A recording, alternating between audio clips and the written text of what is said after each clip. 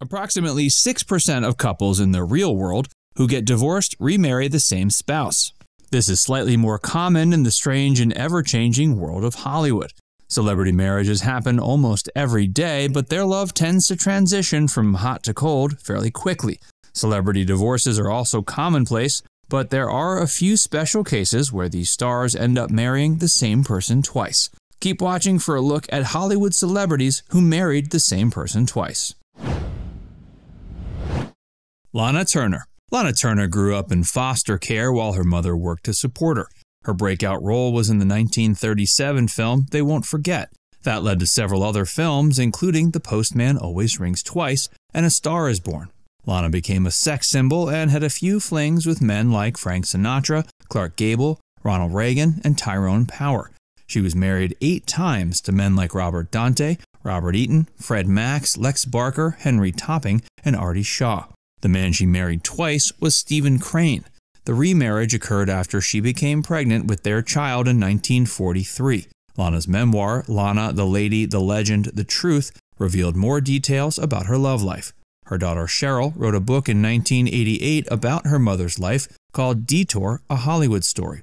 Lana died at age 75 from natural causes despite having throat cancer in her final 3 years. Cheryl stayed by her mother's side and they became closer than ever. Elizabeth Taylor.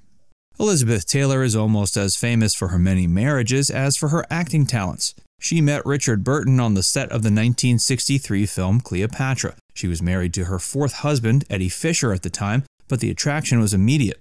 They began an affair despite her being friends with his wife, Debbie Reynolds. She first married Richard on March 15, 1964. They filed for divorce 10 years later, but were briefly married again in 1975. Natalie Wood. Natalie first appeared on screen before her 5th birthday in the 1943 film Happy Land. She met Robert at the 20th Century Fox studio when she was 10 and he was 18. The studio arranged their first date, but that was fine by Natalie because she immediately knew she'd marry him. They were wed a year later in 1956. He proposed by placing a pearl and diamond ring in her champagne glass. The couple took a yacht around the Florida Keys for their honeymoon, even though Natalie was afraid of deep water. She rose to fame with films like West Side Story, Splendor in the Grass, and Gypsy. The glare of the spotlight and possible infidelity caused them to separate in 1961 and divorce in 1962. Natalie received regular therapy to deal with the trauma of the split, but both sides looked for other loves. Robert married actress Marion Marshall in 1963 and had a daughter named Katie. They divorced in 1971. Natalie married producer Richard Gregson in 1969 and had a daughter named Natasha. They split amicably in 1972 after an alleged inappropriate conversation with his secretary. Natalie and Robert were remarried 3 months later and seen in public again for the first time at the 1972 Academy Awards. Robert's TV career began to soar with shows like It Takes a Thief and Heart to Heart, but Natalie was semi-retired by the time they had their second child, Courtney, in 1974. Natalie Wood mysteriously died on November 29, 1981. She fell off Splendor, the family yacht, and drowned. Robert remains a person of interest in her death, but asserts he has no idea what happened. Rodney Dangerfield. Rodney Dangerfield touched almost every area of the entertainment world. He was an actor, screenwriter, producer, and the first stand-up comedian to ever have his own website. Rodney only ever loved 2 women. His first wife was Joyce Indig. He was married to her at age 30 in 1951. He quit show business and became an aluminum siding salesman to provide for her and their family. They had their first child, Brian Roy, after moving from New York to New Jersey. They divorced in 1962 due to his depression, but they remarried in 1963 and had another child, a daughter named Melanie Roy Friedman. In 1970, they divorced once and for all, with Joyce retaining custody of both children.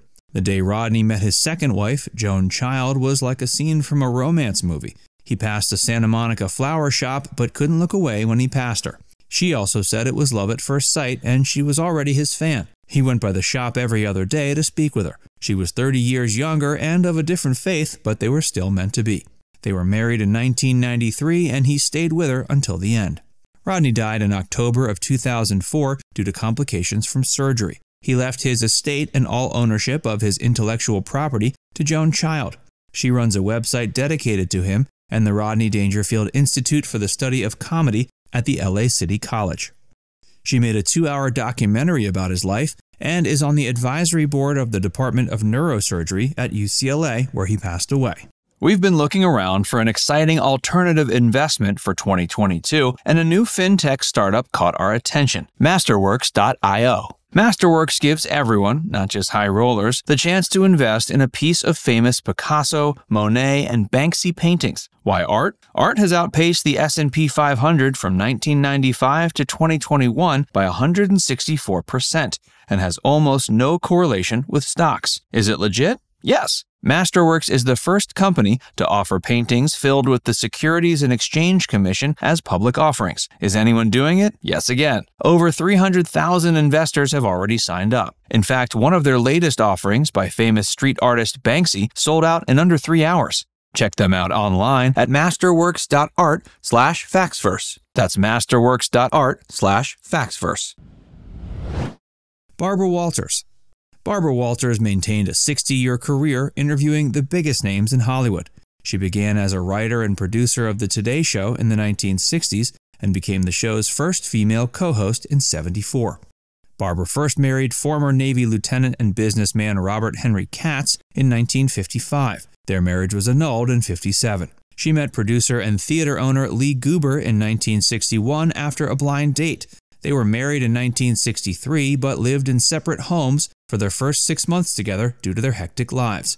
After 3 miscarriages, they adopted Jacqueline in 1968 in honor of Barbara's disabled sister. The couple temporarily separated in '72 and divorced in '76. Barbara married Merv Alderson, the CEO of Lorimar Television, in 1981. They divorced in '84 and were remarried in '86 until they divorced in 1992. Barbara claimed in a 2014 ABC special she wasn't good at marriage and felt her career was too important. She has 0 regrets about adopting her daughter and feels it's one of the best things she ever did. She also regrets not having more children. Barbara is 90 now and retired from journalism, but The View, a show she created in 1997, continues to deliver the latest entertainment news. There are rumors she has dementia, but her former co-star Whoopi Goldberg denies these claims. Larry King. Larry King admits no one lived together when he grew up without being married. He claimed he married every woman he loved, but that the ones he loved at 20 aren't the same ones he loved at 30. Larry's first marriage was to his high school sweetheart Frida Miller in 1952. He was only 18 at the time, and the marriage was annulled in 1953 because her parents disapproved. Larry's second and shortage marriage was to Annette Kay, whom he wed in 1961. They were only together for a year but had a son named Larry Jr. He didn't know about his famous father until his mother told him in 1994 on her deathbed. Larry married Alene Atkins, a former Playboy bunny, in 1961. He adopted her son Andy and had a daughter named Chaya with her. They divorced in '63. Larry met Mickey Sutphin while working at a radio station in Miami. They were married in 1963 and had a daughter named Kelly. They divorced in '67, and their daughter was allegedly adopted by her second husband. Larry married Alene again in 1967, but divorced her again in '72. She died in 2017, and he sent out a tweet that she was a grand lady. Larry married math teacher and production assistant Sharon Lepore in 1976. Their relationship was private but rocky, and they divorced in '83. He married businesswoman Julie Alexander in 1989, less than a year after meeting her. Despite the passion, they were separated in 1990 and divorced in 2010 after she began to suspect he was cheating. His final marriage was to Sean Southwick. They were married in his hospital room when he went for surgery to unclog a blood vessel in 1997. They had 2 sons, Chance and Cannon. They had a 26-year age difference, and there were rumors of infidelity. She was crushed when they divorced in 2019, but they were reportedly still married at the time of his death. Jean-Claude Van Dame. Jean-Claude Van Dame is a famous actor, martial artist, filmmaker, and fight choreographer.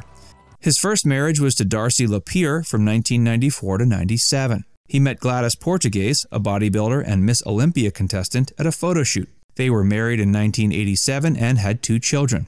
They divorced in 1992. Jean-Claude married Darcy Lapierre in 1994. The couple separated a year later after he cheated on her with Kylie Minogue while she was pregnant with his child. Jean-Claude tried marriage a few other times. He was married to Cynthia Dardien from 1985 to 86 and Maria Rodriguez from 1980 to 84. He and Gladys reconnected and remarried in 1999 in Belgium. Rumors spread they wanted to get divorced again in 2015. She filed the papers but changed her mind. Now it's time to hear from you. Who's your favorite celebrity who married the same person more than once? Let us know in the comments section below. And before you go, make sure you give this video a like and subscribe to Factsverse if you haven't already. Click the bell icon to stay updated on all our latest content.